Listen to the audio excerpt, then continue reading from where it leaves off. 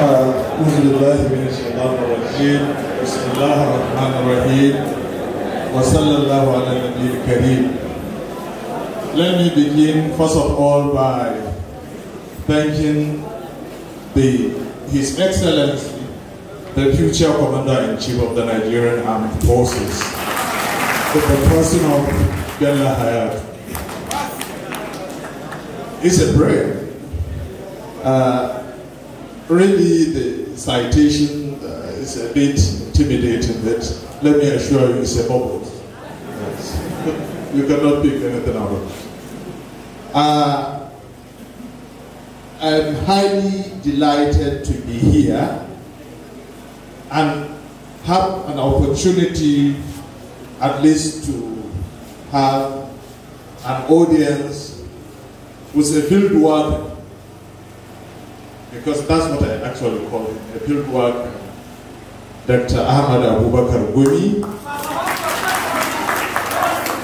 I expect the MC to give him this credit because he's the only person that leaves his comfort zone and went to the war theater and advocate for peace. He is really, worthy to be commended upon this noble task. May God keep encouraging him and produce more people like him, especially among the youth, so that the peace, tranquility, security can be sustained in this our country. Ideally, I intend to write a paper, but having seen the presenter, I said no, because I don't have the statistics. I have not been to the field. I have no raw data upon which I can analyze and come up with a policy input. But I believe that, as it is being said, there are so many ways to kill a rat. Just Malam has excavated, or rather explored, another means of dealing with these bandits. That is sending the clergymen and preaching for them.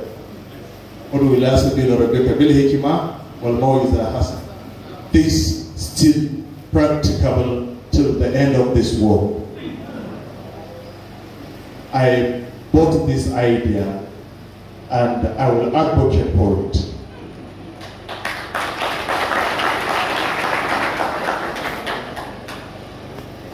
When I received this invitation, I said, these guys are youth. They don't have instrument of coercion. They are not in control of any government. They are not members of the powers that be. What am I going to tell them? Am I going to talk from the military perspective or from the operational order or what? I asked myself. Then I said, fine, I have a solution. As a student of culture, we all know that our definition of culture and the mode of our social intercourse define how we live. So I said, let me just tell our team in youth, the undergraduate social scientist, that let's begin with ourselves.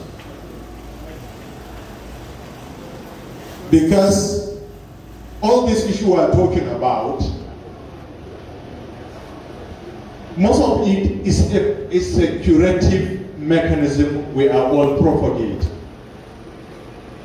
But for now, to me, what should be fundamental is to have a preventive mechanism upon which all these sorts of social biases could be reduced, mitigated. The level of recruitment of our youth should be reduced to the minimum. And how does that, how can we do it? I believe in the next 5-6 years, almost all of these people, the men will be married and will have a baby walking around. Start from there. Abazet al-Qayrawani in his magnum opus, it's a Maliki book of jurisprudence, he said, Arjal ulubi malam yasduqu sharra ilayh. The most wanted heart, the most deserving heart is the one that is not being taken away, being fooled by bad, by evils, and by vices. If you taught your children to love peace, they will definitely despise conflict. So, if we go into this introductory part of the Risala, we will see that the way we are going to produce the future generation will definitely be face to face with the current situation we are in. We don't have instrument of coercion. We cannot control anyone. So what can you do? Do it at your own level. It is from microcosm that we transform into a macro level. So this is one of the things that I thought should be, inculcated. We should stop from blame game. Yes, somebody like Dr. has his reason to blame some institutions because he's been to the field and other things like that. But you don't have it. Do it yourself. One of these Arabists was saying, "Nu'ibu zamanina wal aibu fina wa mali zamanina aibun suwana." Yes, that is to say, we blame our time, and the blame is on us. Our time has no offenders than ourselves. We are the makers and destroyers. So if we get it destroyed, let us know that we are the one who destroyed it. So I say, I wrote a little piece and I entitled it Communal Responsibility and the Challenges of Insecurity in Nigeria. I revisit most of the things that happens in the past that really promote peaceful coexistence. Things like vigilance. In those days, there is vigilance. If a stranger comes to this place, he will be asked, from where? What do you want? What do you come for? If he is a butcher, he will be sent to Sarkin Power. If he is a blacksmith, he will be sent to Sarkin Kira, who will verify more on him and make use of his talent. He will not be idle in the society. Absence makes heart grow fond. If nothing preoccupies your mind, definitely you will deviate. So the society in those days did not allow immigrants to stay idle, did not allow anything that will deal with, that will tamper with their peaceful coexistence. So I talk about that. I talk about community ownership. There was a popular adage in the past that Anakuwani. This brought, this really helped in bringing peaceful society. Why I say this is because nowadays my son is my son, your son is not my son, and you don't know that my son is a friend to your son.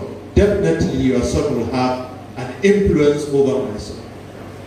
So to go back to that philosophy,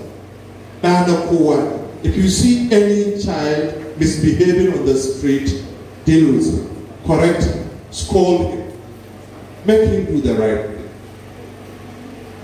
So to revise my objective of my paper for you to have the real understanding that I'm not using a case study.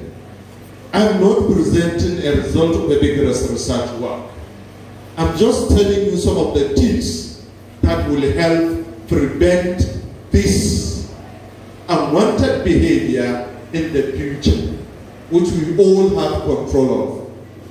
Definitely, just like the doctor referred to me about the issue of justice sector. And that was what is in my conclusion. I said in that beginning, that when he said it, I said, okay, maybe I should start from the conclusion down to the introduction. But the fact that the president-to-be gave me only 10 minutes, so I now change. I said, I'll not even present the paper, but I will highlight on these basic tips, which I believe are practicable, are applicable, and are really effective up to this present moment. So the issue of, there is one very popular statement made by Martin Luther King Jr. He said, peace is not the absence of conflict, but presence of justice. That's what that said. And in mine, if I can read my conclusion, I say my emphasis is, sorry, I'm still young, but my eyes are a little bit. Yes. My emphasis is on collective responsibility in ensuring peace and security in Nigeria, where I recollected the past experiences for our youth to adapt. And for the government side, let me use the Martin Luther King Jr. statement, peace is not the absence of conflict, but presence of justice. This is to further encourage the powers that be to provide justice and enabling environment for the sustenance and peace, for the sustenance of peace and security in our beloved country. And with this, because I'm given only 10 minutes, I have some jobs which I initially decided to browse upon, but I suppose this little thing that I shared with you will definitely going to be useful in your future life, in your future endeavor, and in your future aspiration as president, senate president, future leaders of this country. Thank you very much. Wassalamu alaikum wa rahmatullah.